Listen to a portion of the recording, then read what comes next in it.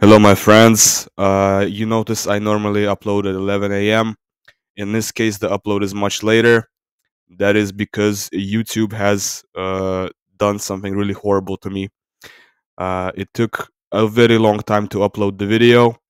I decided to clean my computer. I thought that might be causing issues. And when I was cleaning my computer, I accidentally deleted the video that I was in the process of uploading. So whatever that issue with YouTube was, I don't know what it is. But I accidentally deleted the video while it was uploading. So I guess I have to go and redo this whole topic from the beginning again. Really, really frustrating. I hate when this happens. It happens occasionally with YouTube, but it's just really, really unpleasant to deal with that. So the video is about a Karluk individual from Kazakhstan.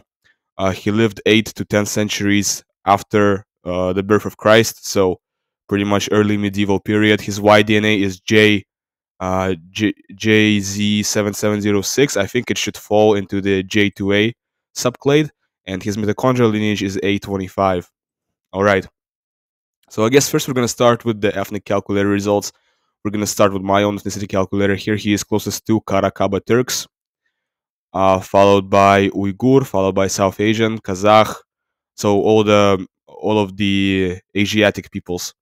But he is closest to Karakaba Turks, and his closest model is actually a mixture of Sarmatian from the Urals plus Polynesian, or Kazakh plus South Asian. So with my trait predictor, you can actually see a little bit of a South Eurasian admixture, or like Australoid or like Oceanian like admixture in this sample, which is kind of interesting. With GED matches Eugene's K13, this is what he scores. He is not majority. He is not majority East Eurasian. He is roughly evenly split between East and West Eurasian.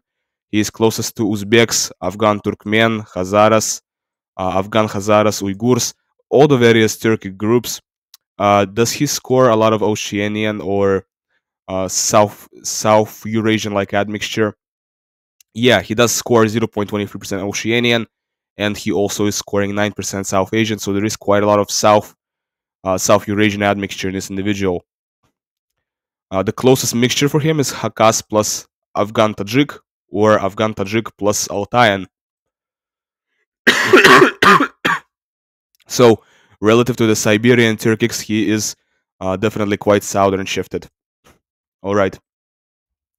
Let's see what he scores for Nashakot calculator and what he looks like. I'm gonna make this video a lot shorter because it's just I don't want to dwell on this for second time in a row. It's so frustrating. So it looks like he's got darkest brown eyes. I already knew this beforehand because I just made this video like 2 hours ago. It looks like he's got black hair. Look, he's got light brown skin, and it looks like he's got wavy hair texture. Although curly and straight hair texture is also quite possible, the likelihood of kinky hair is pretty much nothing.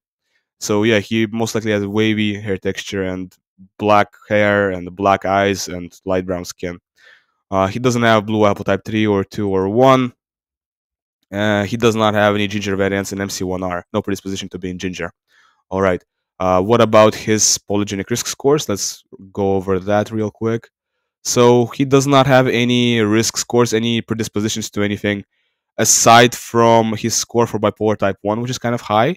But it doesn't matter because bipolar type 1 is a very rare condition. However, he has a high score for type 2 diabetes and Alzheimer's, which is kind of unfortunate because these conditions are very common. Type 2 diabetes and Alzheimer's are extremely common conditions in modern humans. For multiple sclerosis, he has a very good risk score, definitely very healthy here. And he's quite healthy. I mean, there's nothing concerning out of all of this report. Parkinson's, Diefenstein syndrome, Crohn's disease, GSS, celiac disease, I mean, and cancers. There's nothing concerning in this whole result. So I guess that's pretty cool. Let's see his biomarkers result, biomarkers panel. Hold on. So it looks like he's got a higher level of vitamin D, which is very good. Quite a healthy individual. He's got below average level of LDL cholesterol, very good once again. Below average level of HDL cholesterol, which is kind of not so good, but it's okay because it's a very tiny deviation from the average. And below average level of glucose, which is once again really, really pog. He's got above average level of hemoglobin, but that doesn't really matter all that much. It's quite typical. And he's got higher blood pressure. The higher blood pressure is definitely very interesting That combined with him scoring like 2 times the average odds of diabetes is definitely quite concerning. So he might have a predisposition to being overweight, and all of those problems tend to come together, like that type 2 diabetes, blood pressure, stroke. All these types of issues tend to come together. But aside from that, he's very healthy. For expected level of iron in the blood, looks like he's got very typical levels of iron. All right, we're gonna go through these results real quick. I already know what's here. I don't really want to talk about any of this. He's a warrior in Comte, but he's a warrior in the MAOA. So overall, he's probably somewhere intermediate between warrior and warrior. Um, he does not have the European lactose persistence mutation, and OXTR and empathy gene. There's not much to talk about here. He has some genotypes for increased empathy. He has some genotypes for decreased empathy. I mean, just natural variation here. For hemochromatosis, no risk variance for hemochromatosis. Really good to see. I don't really want to talk about any of this. No micropenis.